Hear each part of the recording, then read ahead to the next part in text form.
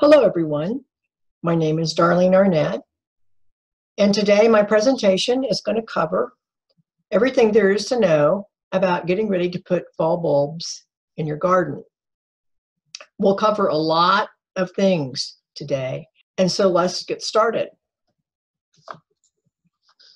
So here's the to-do list for today, and we will cover all of these topics.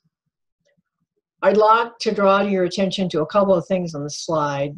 One is the photos of all the bulb catalogs. And today you're going to hear me talk a lot about ordering bulbs through catalogs because I have found that the quality of the bulbs and the selection is much greater than what you can find locally. That's not to say you can't find bulbs locally, but I just find that there's so much more to offer if you can find a catalog that appeals to you and also allows you to perhaps select something you would not have available any other way. The other thing I wanted to draw your attention to is the last thing on the list, which is planting for bees. I'm going to cover this toward the end of the presentation. And it's because I think it's really important to have diversity in the garden.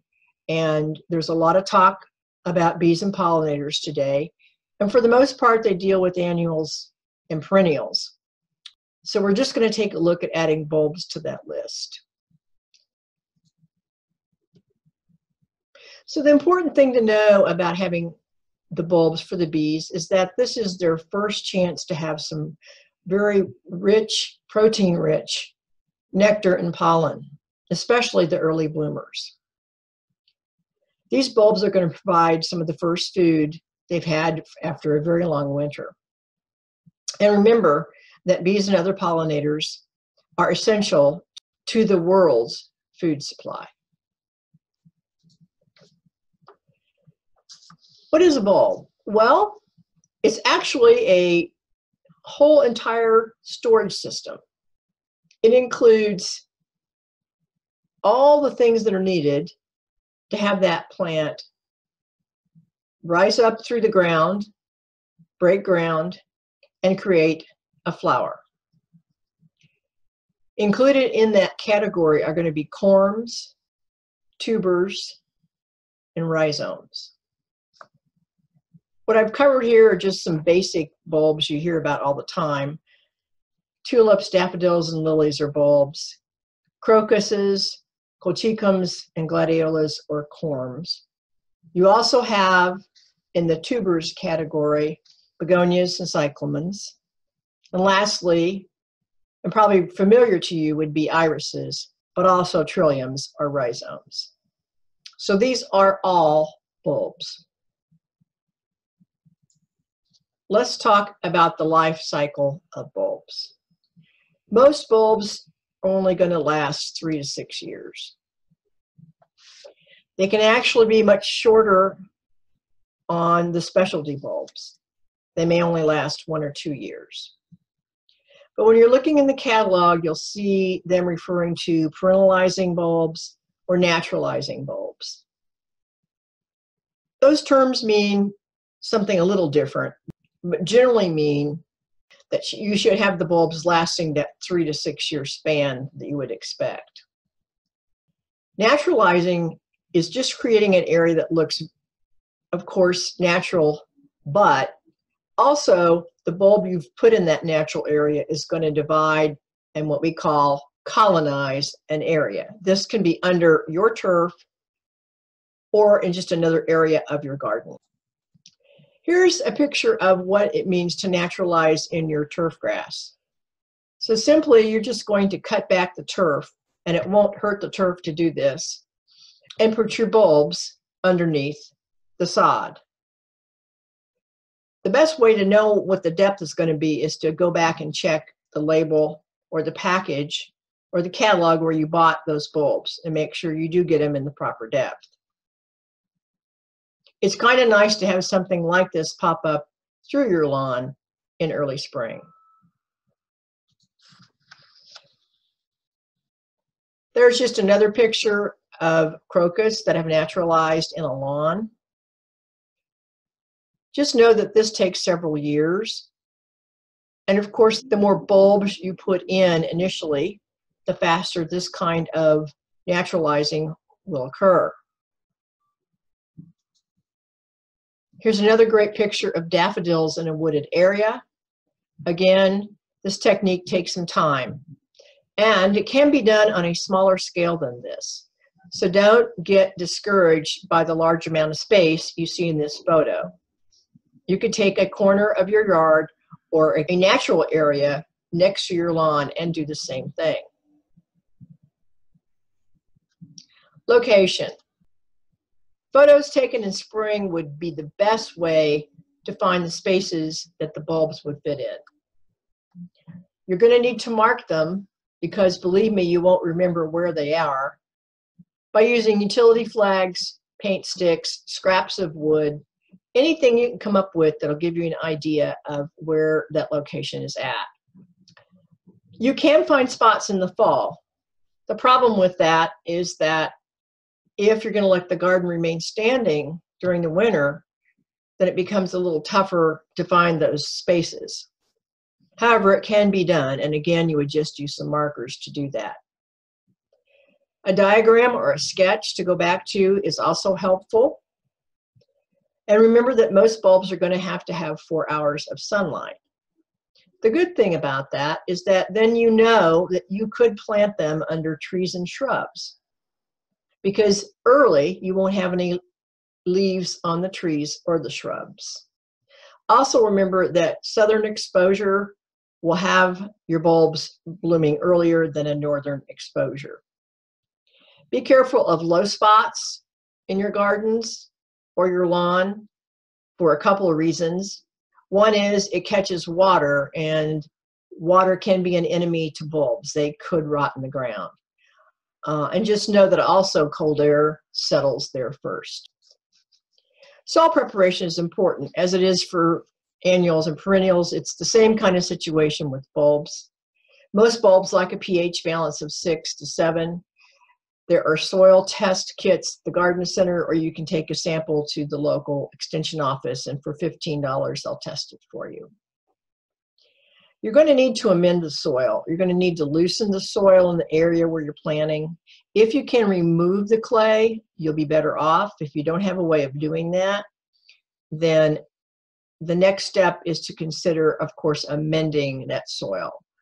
Using your homemade compost, if you have it, is the best thing. You can also add leaf litter, but know that bulbs cannot thrive in hard clay soil.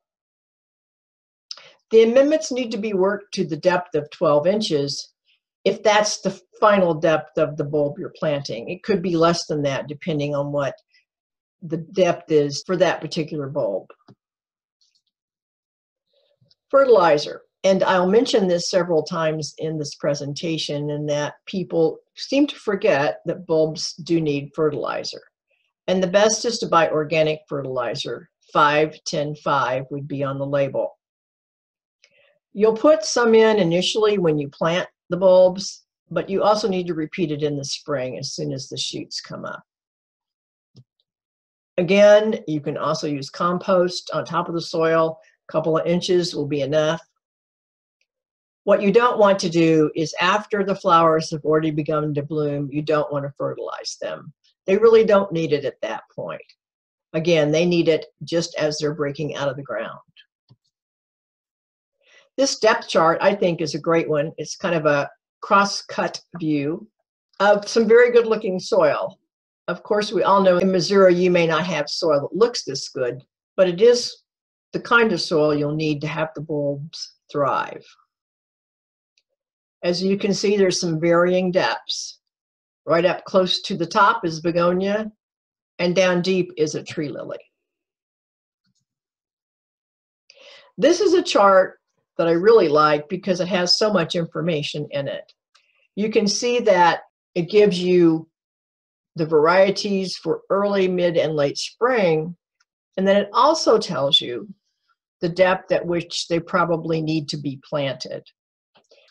I got this chart out of the Burpee American Gardening Series book called Bulbs.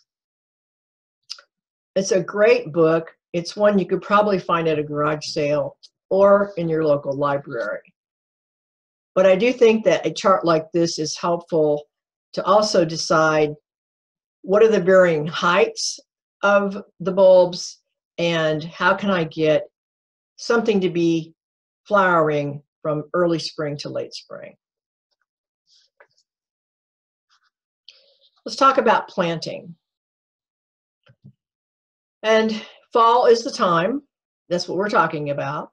But know that you have really until the ground freezes to get them into the ground. So that could be mid-December or late December. But for the sake of having the bulbs be really ready to get that cold storage they need during the winter, I would get them in the ground as soon as you can. Another reason is because if they're laying around, they have a tendency to maybe dry out or try to sprout. And it's hard to find a cool, dry place to store them, especially if we're having a lot of hot weather. It's okay to plant bulbs close together, or you can space them out. Spacing them out will give them time to multiply. If you want to plant a whole lot of bulbs, like 50 at a time, of the same thing, then just dig one big large hole. Again, you'll want to mark that location because you're going to want to know what's going to come up in the spring. And trust me, you will not remember that exactly. So your markers are important. Here's an example of digging out a big hole and putting in many, many bulbs. This gives you a great big burst of color. Very noticeable in your yard. It's just lovely to have that kind of effect. One of the things you'll need to do is try to determine how many bulbs you'll need. There are some guidelines about that in the catalogs. There's also guidance in some of the books you can get out of the library, and of course online. But you're probably going to always need more than you think you do. At least that's been my experience. Most tools in this slide are available at garden centers. The lower right photo is called a bulb dibble, D-I-B-B-L-E. And usually, although not shown in this picture, it will have 2 inches, 3 inches, 4 inches, in other words, a depth marked on the bottom half of it. So then, when you're planting bulbs, you can see how far down you're going. Obviously, these tools are made to dig one hole at a time. And as you can see, some of them are going to be useful if you're trying to dig one hole out in your yard or in a spot where you're putting bulbs around something, or you just don't feel like you want to dig up the turf. Again, most of these would be available at a local garden center or nursery. The one on the left, using the drill with an auger, is a real efficient way to do it. The auger can be a real fast way to get a lot of bulbs in very quickly. Watering. Water the bulbs after you plant them, and then weekly, especially if we're not getting any rain. If you're going through a period of time when we have lower than normal rainfall, then for sure, weekly watering is going to be necessary. Remember to water deeply, as many of the bulbs can be 8 inches or more. Another technique is to mulch them to keep them moist and retain the water you've put on them. My caution to you is not to overwater them, because again, you'll have a rotting problem with the bulbs. And lastly is the foliage, which I'll mention several times. But the foliage needs to die down and remain around the plant until such time as it turns brown. This ensures that the plant will have enough energy to rebloom next year. Maintenance and care. Let's talk about fertilizing them again, because in my research, I found that Bone meal is not an especially good fertilizer, although you will see it advertised for bulbs. I would again use a granular fertilizer of 5-10-5. And again, I'll mention the compost, an inch or two a year. And lastly, again, do not remove the leaves until they turn yellow. Eventually, they'll decompose right back into your garden. Ordering. Fall is the time of year to order your bulbs or buy them locally. If you want daffodils, tulips, and hyacinths in unusual or different colors, you're going to have to think about going ahead and buying them as early as possible. This would be late August and September. Ordering online from the catalogs is a good idea, and I would do it early because they will sell out of their stock, and you might not be able to order the ones you really want. My recommendation is to do that no later than October, as November might be too late. Again, that would be because they're out of stock on certain bulbs. A lot of people wonder why their bulbs quit flowering. And there's a lot of reasons for that. They maybe don't have enough water. So again, the watering is important. If the foliage has been cut off before it turned brown, that'll cause it to cease flowering. You also want to make sure you're doing the fertilization. And an uncommon one that people forget about is insufficient light. The bulbs need photosynthesis to form food, fats, and proteins. So you'll need to check and see if your location for the bulbs has been compromised by growth of trees and shrubs. Think about trimming back your trees and shrubs so the light can get in there and force the bloom. Another common problem can be that bulbs purchased from a big box store have been exposed to temperatures of 70 degrees or higher. This does diminish the bloom. I would highly recommend getting bulbs from big box stores into the ground as quickly as possible. Again, most of the time, the reputable mail order catalogs will be mailing the bulbs to you when they think the fall weather is optimal for your region. And of course, your local nursery will have them in stock during the fall months. Another reason for the bulbs not to flower would be because they're getting eaten by mice or other animals. The most common animal that likes bulbs is voles. I haven't been able to find a lot of research on what to do about that. I think for the most part, because voles come from underground, the deeper the bulb, the more likely is that it might be left alone by the voles. There was one article I read that said if you have bulbs that are going to be 5 inches or more, that the voles won't bother them because their tunnels are usually about only 4 inches down. The other thing is trying to use some sort of chicken wire, but actually a different location is probably the best answer. You may not know that bees will nectar on many kinds of bulbs. Consider adding a few to help out the early bees that need the protein and which can't be provided by annuals or perennials because they are not ready to bloom. The bees and pollinators that need food early are really hungry because they've had nothing all winter long. By planting the right bulbs, home gardeners can attract pollinators to their gardens in early spring. Planting a large area of bulbs creates a smaller area for them to travel to get to the pollen. So large swaths of bulbs like crocus are really nice for them. It's an easy way for them to get to some nectar. These swaths create a very naturalistic setting, and also it's a playground for the bees. Here is a list of common bulbs that I found in the John Shepper's Fall 2018 catalog. As I was looking through their catalog, I came across this information about common bulbs that would be effective in offering bees a variety of food. I have used the common name instead of the botanical name, as most of those might be familiar to you.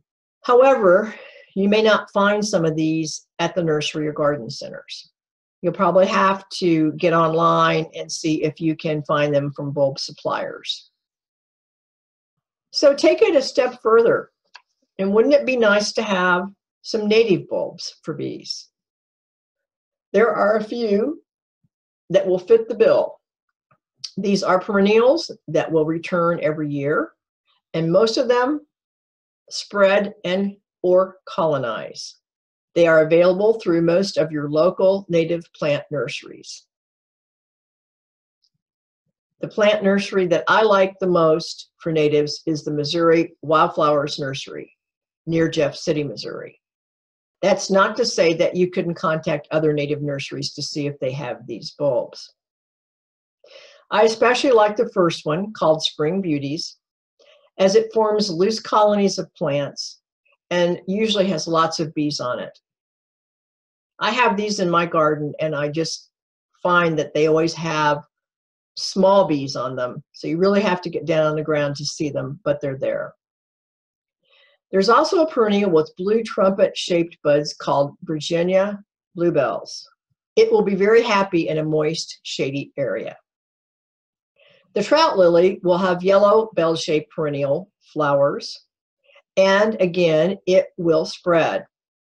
Also, the trout lily has its own pollinator, the trout lily bee. Now I'd like to add to the mix some native ground covers. These, again, will be something that could be growing between your bulbs.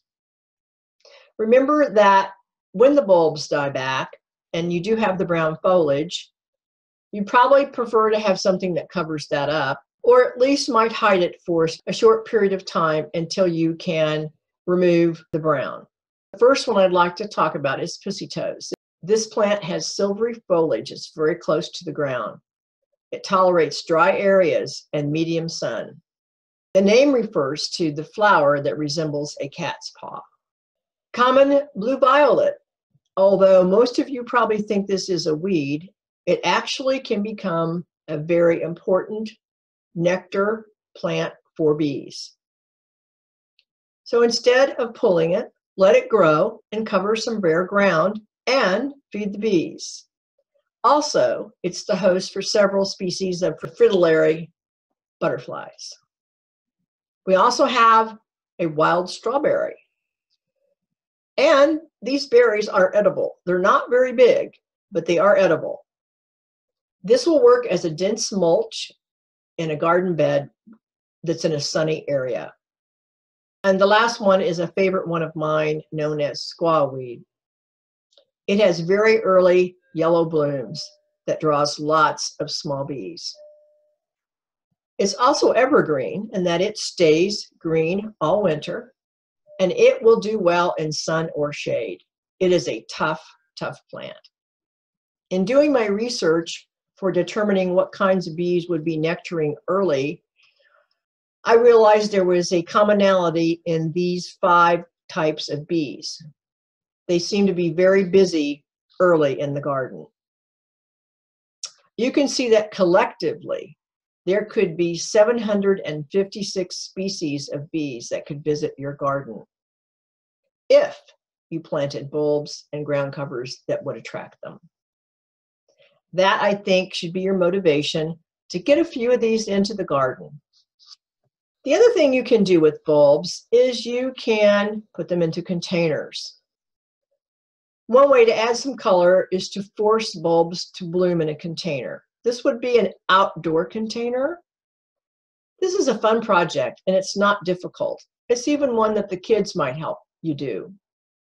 There are many resources for finding out how to do this. The one that I like is an article on planting bulbs in containers on the National Gardening Association's website. It's like a page and a half and very easy to follow. And this photo is just some other types of plants that do well indoors. They do not necessarily need to be forced. Forced means you have taken bulbs that you would normally put in the ground and instead have put them outdoors in containers. Remember that all bulbs need a cold spell. They need the cold weather, and they need that cold time to store all of their energy up so they can bloom in the spring. Paper whites and hyacinths are the most common things you'll see in the garden centers that will be ready to come inside right away and be sitting on your windowsill. The photo on the right are the paper whites, the left are the hyacinths. The last two slides are the references. The references will provide you with some additional material. Comments on this presentation can be made on the Resilient Activist website under EnviroTips. Thank you for taking the time to watch this video.